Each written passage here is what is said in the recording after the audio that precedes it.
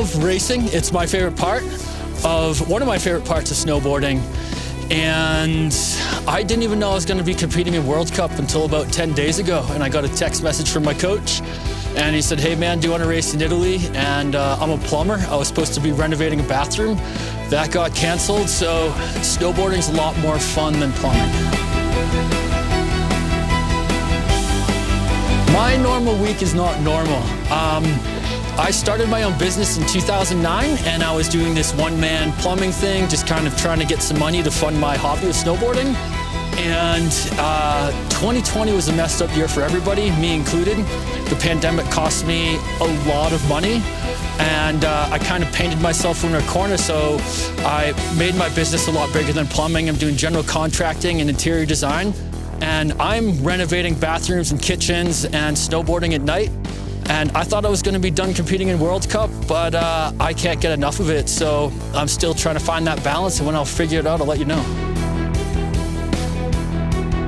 One of my favorite parts is competing, and being one of the older guys on tour, I think the grind has lost its appeal a little bit. When I say that, I mean like the training and riding these training courses all the time. I kind of looked in the mirror last year, and it was a heavy year. My mom died, I had some problems at home, and I really had to find what I really wanted in snowboarding. I love the racing aspect, I love riding POW, and I love riding park. The whole spirit of snowboarding is so fun to me. And I've been racing World Cup since 2005, I think.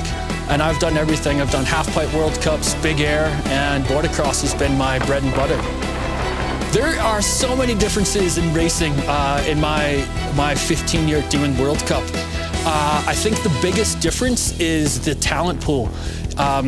It is so deep, everybody is so fast, and so just to qualify is a challenge right now. You can see today we had world champion Mick Deerdorf, Nick Baumgartner, who's a legend, myself. We got a little bit of wind, a little bit of snow, and we're gonna watch tomorrow. You know, sometimes you get unlucky with the weather, but you're racing against the fastest guys in the world, so I'm gonna ride POW today and tomorrow and get in the gate Sunday and hopefully get back in the box.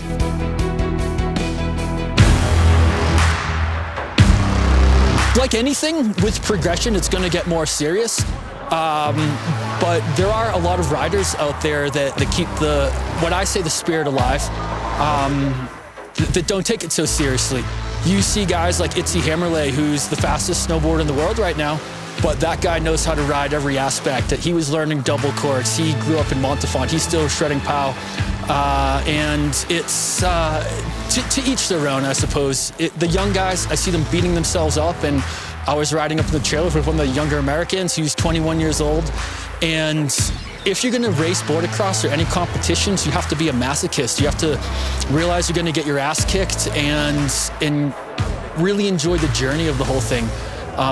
You know, like I'm okay having a beer in Italy and riding POW and, you know, maybe not placing how I want, but I'm gonna, you know, get back on the horse Sunday and hopefully ride my heart out. If it goes well, great. If not, the worst thing I did was snowboard.